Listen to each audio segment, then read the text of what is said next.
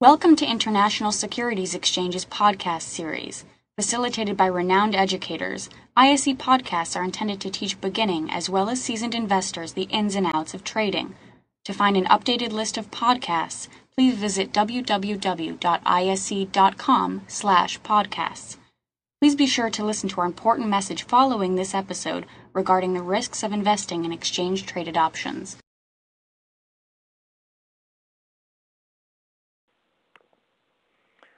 And so that was our trading range going through October, November. We rallied up to our 108 resistance, and we actually a few months later tested our 103 support.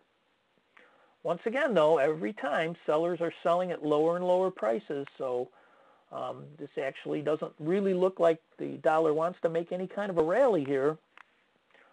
And eventually what happened is we took out that support area and we made new lows. And just a couple of weeks ago, we broke through that support area, and now we're testing this next support area down below here, right above 100. So we're almost at parity versus the loonie. And of course, if this area of support here on this chart goes away, then there's really nothing to stop us from dropping all the way back down to this 95 area. So this again is a stage 4 decline. Several counter trend rally opportunities for somebody that likes to trade. Anybody that's an option seller, of course, you can sell options above and below these areas, collect premium during this whole time. Even if you're not somebody who likes to trade a trading range, that's an option for you. All right, so remember, if you're somebody that likes to trade trading ranges, your personality is suited for that kind of market, that's fine. If it's not exciting enough for you and it's boring, then avoid them. You can sell premium, as I mentioned. Trend traders will always be trying to buy breakouts, and most of the times they fail. So you should understand trading ranges, and you should understand the reason for the trading ranges and the rules for trading them, whether you trade them or not. Select currencies that have support areas for bottoms and resistance areas for tops. Understand that you are trading most of the time what we call the intermediate term trend if you are trading ranges, which is going to be counter to the primary trend. So be sure you take your profits on your longs in a downtrend quicker or your shorts in an uptrend quicker. And know your volatility. Several times you'll have big ranges and small ranges. A small range here is not the same as trading a great big range up here. I believe Steve's going to have a great session on volatility coming up here, so I'm sure he can make some suggestions for trading different types of trading ranges too. Okay? And of course, there's been plenty of ISE option webinars that'll explain strategies for volatility. So make sure you watch them all too. And I have a rule that if a position declines by more than 50%, you can close the trade to preserve your capital. And try this on big charts, weekly, monthly, and daily charts. This is the euro. The euro was in a very, very strong uptrend. The dollar was in a strong downtrend right before it actually bottomed here. So we said this is not the best candidate for trading range strategy. No solid support until we hit 64.50, and we were way up here at 66.50. But I said now the euro can't continue to go lower. The dollar can't continue to go lower unless the euro participates. Okay. So we purchased a call, a 66.50 call, a January call at the time, the last time we did the webinar. And so we'll see that that situation turned out pretty good. We actually did bottom at around 66 here with the low in December. And of course, we did break out of there, so we have a new stage 1 accumulation and a new dollar uptrend. And we had a higher stage 1 accumulation followed by another uptrend. And just recently, we rallied all the way back up to this resistance area here. So the January call from 66 to 72 did reach the target pretty close to expiration. So that ended up working out okay, but now we could possibly top out up here. We rallied into some strong resistance. We're starting to trade sideways. So we could go sideways for a period of time, and who knows, we may actually resume our downtrend if we break out to the downside.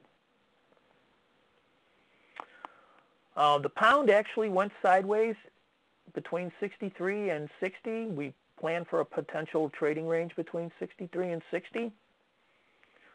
As it turned out, we hit the support the week we did the webinar last time. So we purchased a January 2010 call, 60/50 call. We're very close to support. And we kind of rallied immediately afterwards, but eventually did go down and come down to the 60 area a few weeks later. Now remember, if you're trading these calls and you're long, you got to make sure you take your profits when you get up to this resistance area. This was the end of December when we hit the 63 target. So at that point in time, take the position off because you haven't got very much time left on that call. And the last thing you need is to have this happen. If there is resistance up here and there's some kind of a pullback, you'll lose whatever time you have left on that call.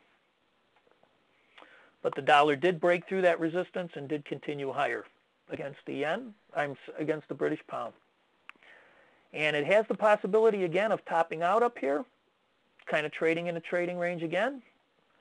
If it breaks out to the downside, of course, this becomes a top. But if it breaks out to the upside, then we can continue with our bullish position versus the British pound.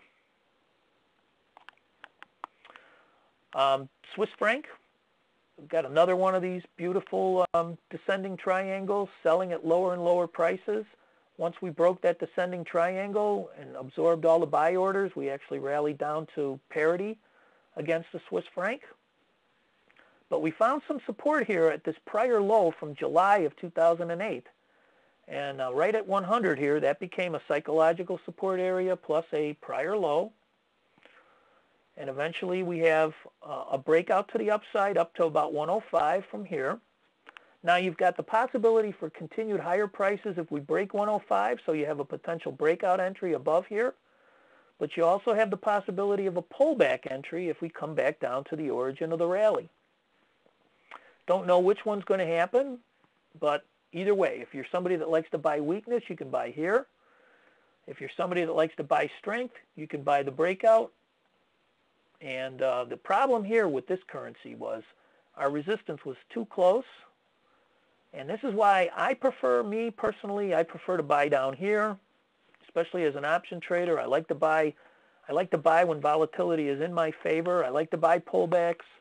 Buying here means buying strength, but if there's resistance nearby, that's usually where a trade like that is going to fail. And we rallied right into that resistance area. And of course, that's the last thing that an option trader needs, is to lose the time because they're fighting some kind of supply or resistance. Okay, so our new trading range now for the Swiss is between 104 and 108. Our Corona actually had a nice double bottom, gave us an opportunity to buy a call. Our target was the top of the trading range at around 70.50.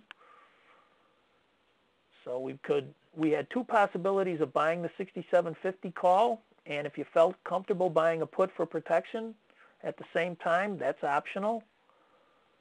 But this currency actually got out right before the end of the year to the 73 area. But mostly it traded again.